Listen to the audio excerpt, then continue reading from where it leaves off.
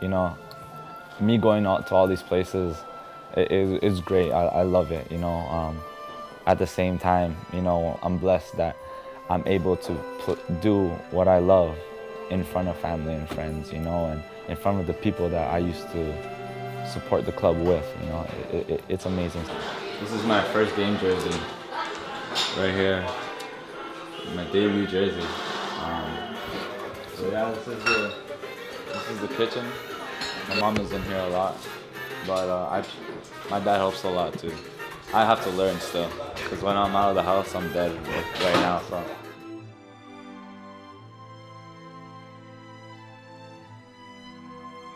It's very special because I have one that's always out of the country, which is Anthony. He's in Uruguay. And Jonathan's been traveling, so it's a blessing to have all my three and my complete family home for Christmas.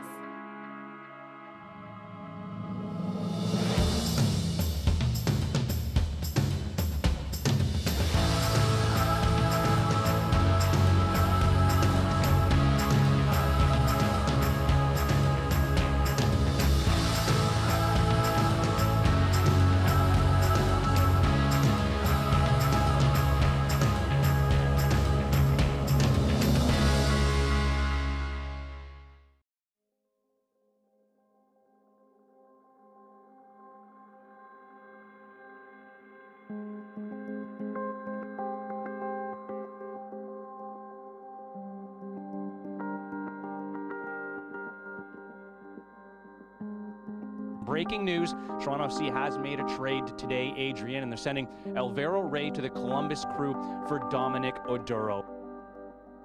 I don't see it as anything bad. I see it as my stock still going up, because that means coaches want you, that means teams want you. That's how you gotta see it that way. You can't see it anything other than that, otherwise you lose focus. You gotta be positive in this job, otherwise the lifespan is so short, you might lose it, and you don't want that. For me too, it's personal. I have to keep this job to take care of my family back home, so I can't lose my head. If I lose my head, my family is gonna go hungry, and I don't want that. I grew up in Accra. Anybody who knows Ghana knows who I'm talking about. My dad was in the military, so I used to live in the military camp, so it was very disciplined. You know, it was more about like staying in camp, going to school, and at the end of the day, trying to see if you can join the military. And I didn't want that. I just wanted to play sports. And thank God my parents supported me on that. I'm the kid, basically, but also I'm fortunate to be the one who's traveled abroad, sort of. Kind of count myself blessed to be in that situation, to be able to take care of my family, and I wouldn't want to do anything but keep doing that all my life. The last few trades for this team seem to really have panned out so far. When you think about bringing in Luke Moore, when you think about bringing in Colin Warner, and now Dominic Oduro, at least two of these guys are MLS people, and Luke Moore as well, just getting the goals, that this has made this team better. You can pick up so many players, but at the same time, especially with the MLS, you want players that have that MLS experience. Anybody who has ever gotten traded know this feeling. You know, it's a little bit unstable at first. You just start thinking how you're gonna fit into it. But once you get into that city, once you get into that locker room, once you start training, you know, you become very comfortable. You adjust. This kind of locker room made it really easy for me. As soon as I got here, everybody was, you know, really into welcoming me, which made it really easy for me. And I mean, JD's fantastic for a player of his caliber. He's always want to mess with you. He's a joker. You were a joker, by the way. So he's funny. Luke Moore also made it really good for me. Joe, and basically all the other guys. So it was easy for me to just assess everybody and become cool with them. So I didn't even have to choose who I kind of like want to hang out with. It was more like, shoot, everybody's good. I'm just trying to just take it one day at a time. I'm trying to settle in. I think I just found a spot. We're just close to Lakeshore, right? To Lake Ontario, which is really beautiful. So hopefully that will help me calm me down, I guess. I mean, my teammates is making it again really easy for me to fit into the society that we have here. I think it's just time. Time tells you everything. You know, once you become comfortable, once you start winning games, once your teammates around you, you know, help you to mature and help you to get better every day. You know, you never know. It can be a full-time thing or like a long-term thing.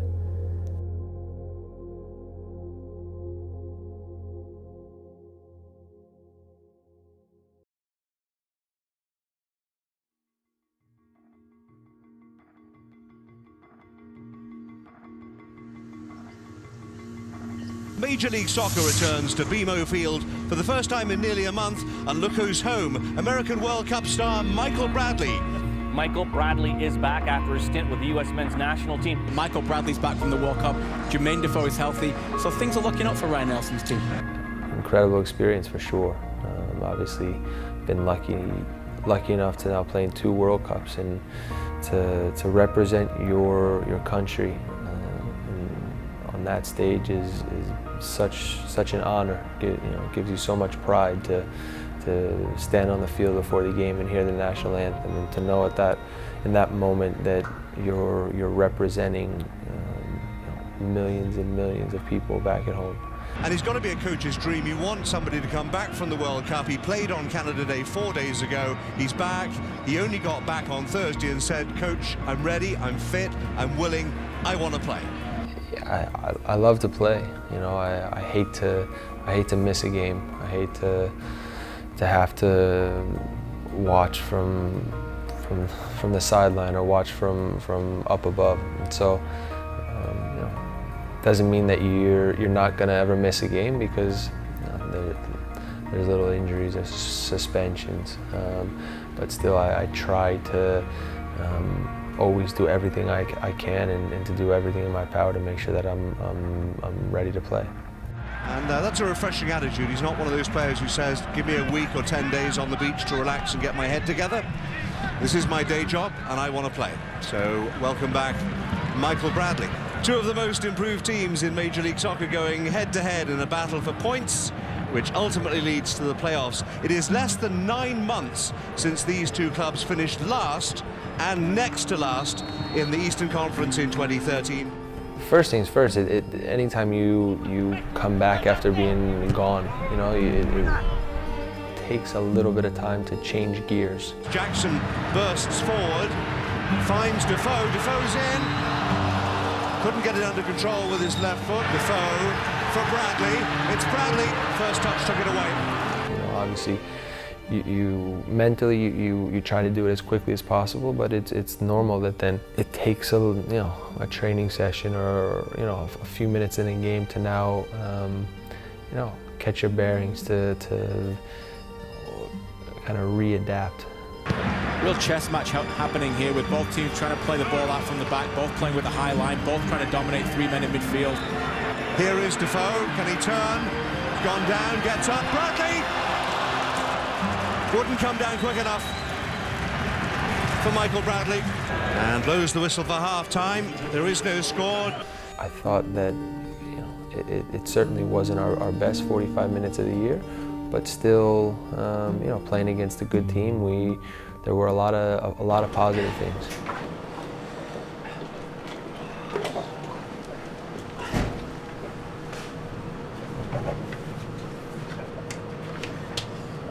Hey boys, this is enough.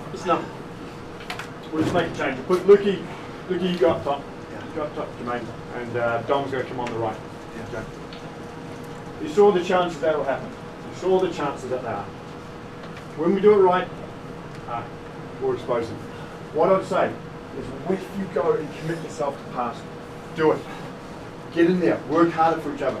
Get in between the lines, because every time we pass the ball for 3 or 4, and just being a bit patient, we've broken them down, haven't we? We've broken them down, we've got good opportunities. Okay? So Michael, Colin, you two are going to be there. Make sure, start it. Make sure, balance each other off. Okay? If Michael goes forward in that, you have to balance Colin, and vice versa. Simple as that. Okay? Lukey, just get underneath in those little pockets there. Okay? Justin, brilliant. Bloomy, brilliant. Yeah, frustrating. You know, felt like this was a game that we needed to win, that we should have won, but that's how it goes sometimes. England's got to make something of this because DC United might be in here. It's in. The opening goal, defensive breakdown. You know, I was excited to be back. Like I said, disappointed that now the game went the way it did, because this was, you know, a big game against a team close to us in the table, and you know, it would have been nice to capitalize. And an ovation worthy of a man who served club and country exceedingly well over the last few weeks. Michael Bradley takes his leave. Left-footed in swinger. It's not bad. It's very nice. It's Perry Kitchen. It's DC United back in front by 2-1. It's not necessarily comparing us to them, because we feel like we stack up pretty well against anybody, and so it's, you know, more about looking at ourselves and you know, understanding the things that we're good, understanding the things that can be better, and going from there. The referee is going to allow the corner to be taken. Grandstand finish from Toronto FC. Hamid let it go. It's gone behind. It's all over. Drama to the last. But Toronto FC's 6-match unbeaten run is over. They have been beaten at home by DC United by 2-1. The season for us really starts now. You know, when now you look at the number of games that we have coming up, everybody's back. You know, have a good chance to get some consistency.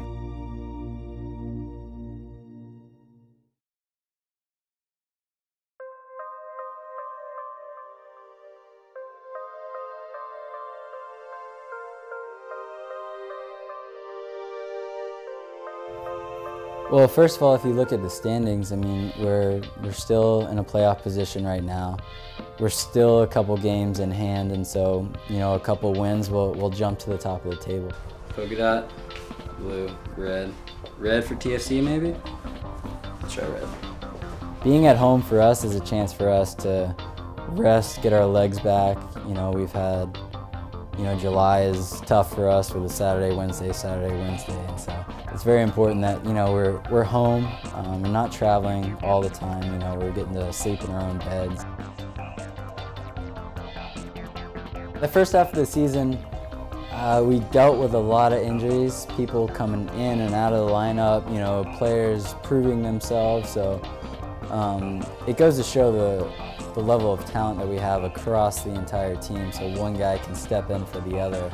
But at the same time, you know, people are setting themselves apart, and we're getting some consistency, and that consistency is kind of gives you a level of comfort and confidence to move forward and just know what you're going to get each and every game.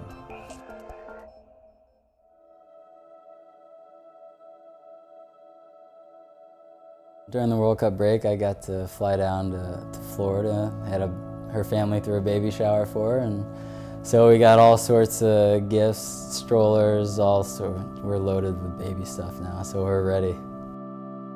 She's doing great. She's been phenomenal. Health-wise, the baby's fine, wife's fine, and her attitude has been phenomenal. She, you know, I told her the other day, like, you could easily be complaining all the time and still working 12-hour shifts, and I'm out here playing a game, so she's the hero of the family. A lot of kids are missing out on their proms at home, so we are allowed to do sort of the dance element of things. But because they come in their nice suits, I think a lot of the girls last year even liked that part of it. Another thing is I'm hoping they'll dance again. They did last year, so I'm hoping they'll get on the floor and dance with some of the patients. I just got out of the hospital yesterday night. I got out of here, so I remembered I was going to prom and I was just wondering if I was going to see them again. So I thought, nah, why not tweet about it? Maybe he'll answer and say if he is or not. girl, I believe her name was Maddie, said she hoped to see me at the Sick Kids prom this year because I was here last year. So I responded and told her to save me a dance. So now she's saying she's hopefully gonna get a dance with me. I can't wait, man. I actually blushed when I read it because I blushed a lot, so it was really embarrassing. I'm like, oh my god, that's amazing. I need to get Andrew from the TFC to do me one small favor. We heard that it was someone's wish to dance with a TFC player. So Andrew, if you could grab Maddie and bring her right to the middle of the floor. Here we go, he's loosening the tie, look at that. Yes. Come on in. Oh, when I found this boy, turned his beating heart into my toy, and now he dances to my tune.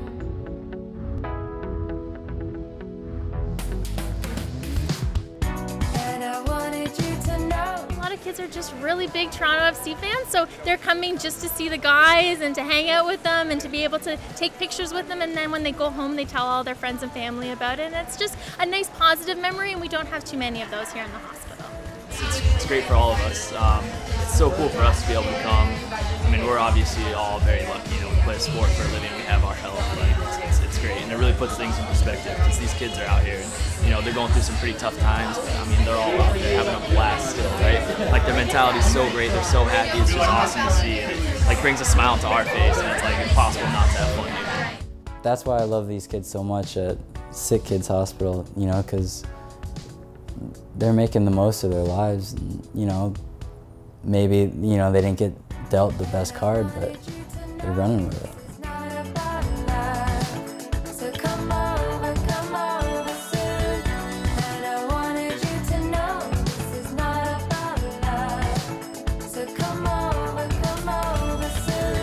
I guess it just makes me feel closer to the community. I mean, I really do consider this place home. I love it here, everything about the city, and being able to come out and do events like this, just makes you feel that much more connected to the city and to the people here, to the community as well.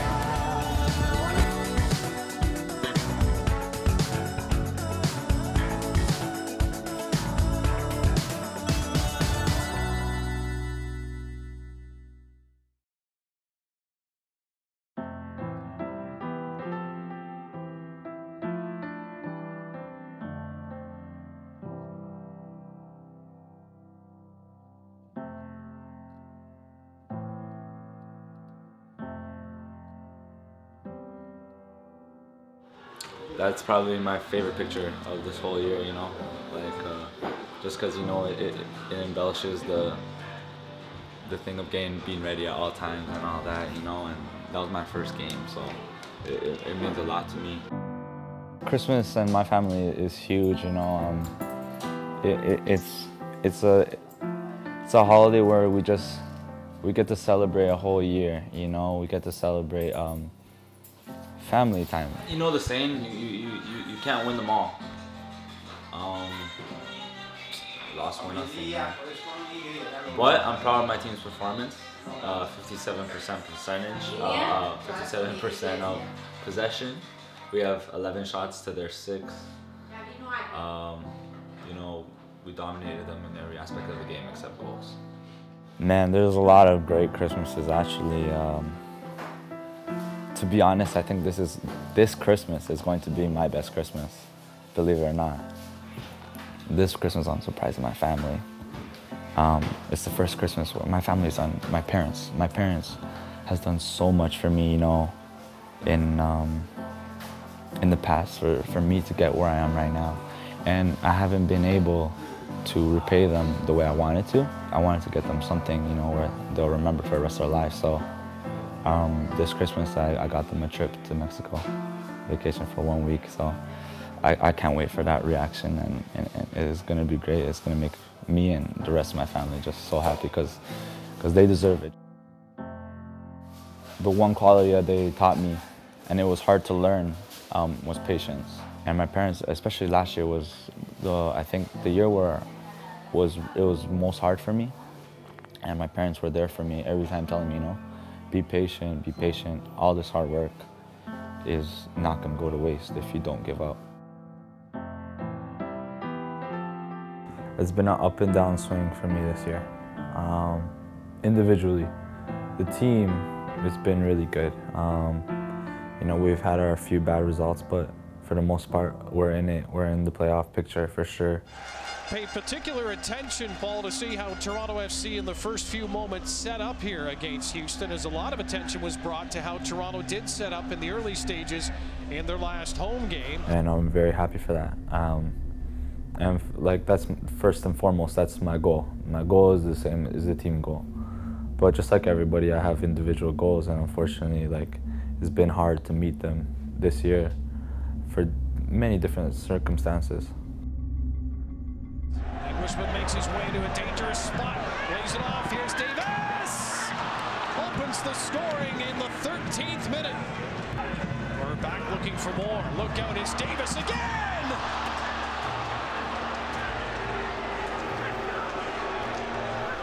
Is this guy good or what?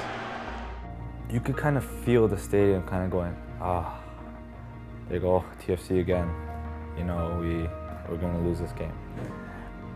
And on the field, I think that feeling maybe last year would have been the same for the players. Whereas this year, like, it happened, and maybe I thought about that for like half a second. I said, no, wait a minute. It's still early, and I'm looking around and seeing the players that are around me. It's like, this game is not even close to being done. Defoe onside as this ball's played forward. You sense that something's gonna happen. Side of the box, trying to find a way through. JD gets the ball at the wing, and I know, you know, the ball's gonna come in. I know that for sure. He's got three people to send it through. Here's a chance! Jonathan Osorio in the 39th minute. That's his first of the year to get Toronto back into the game. Luckily, the goalie fumbles the ball and it lands right on my head, and it was an easy tap in. And from there, it just took that one goal, and from there it was all uphill for the whole team. Maybe they tie it before the half ends. Straight ahead, three march up the pitch. The play is wide. Dominic Oduro, does he have it? Hall is saved. Rebound! Back of the net. The game is tied. How about that pretty pass from Jackson? Osorio coming forward. Oh, here's Defoe coming in. Takes the shot.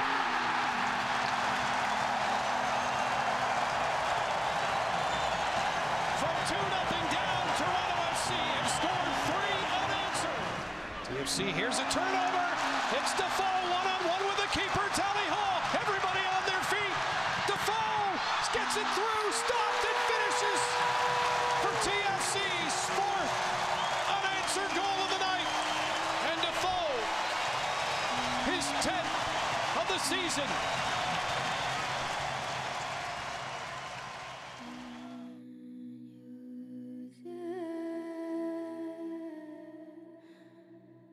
Everybody is just supporting their hometown team. That's because every team is doing good, and finally in Toronto FC we have that, and I want to go all the way, and just like everybody else on this team and the staff and in the city, and it's crazy because I believe it can happen, and it's a very big possibility.